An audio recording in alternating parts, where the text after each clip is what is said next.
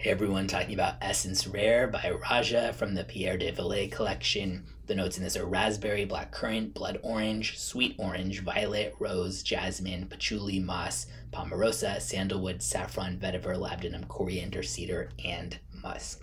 So this definitely smells very clearly niche, both in terms of like, yes, the quality, but also the scent profile in a way that just doesn't really appeal to me personally.